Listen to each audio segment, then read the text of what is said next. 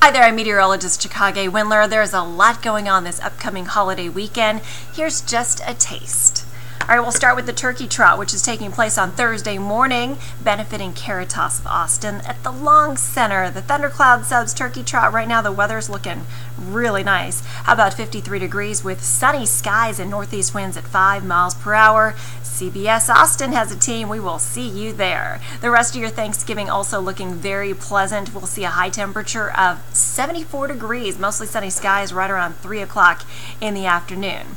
Then comes Friday. If you're not shopping or having leftovers, maybe you're heading to the game. TCU coming for the final home game of the Texas season. We've got a temperature of 65 degrees at kickoff, just a 20% shower chance, better rain chances off toward the west in the hill country, mostly cloudy skies. Then comes Saturday, the Chewy's Children Giving to Children Parade. We'll be broadcasting that live on CBS Austin.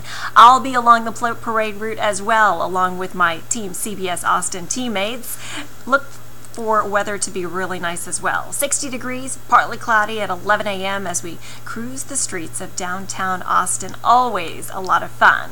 Finally, on Sunday, we'll be in Round Rock for the Round Rock Rotary Reindeer Run at Old Settlers Park, 5:30 p.m. Beautiful. If you've ever seen those rockin' lights out there, imagine being able to run or walk through them. This is a really cool sneak peek. 5:30 p.m. temperature, mild, 70 degrees. I've got cloudy skies in place and just a 10% rain chance. If any rain develops, it's probably going to be in the form of some spotty drizzle, so no big concerns for that. Overall, looking like the weather's going to cooperate. We don't have any severe storms expected for the holiday weekend, so go have fun, and maybe I'll see you there.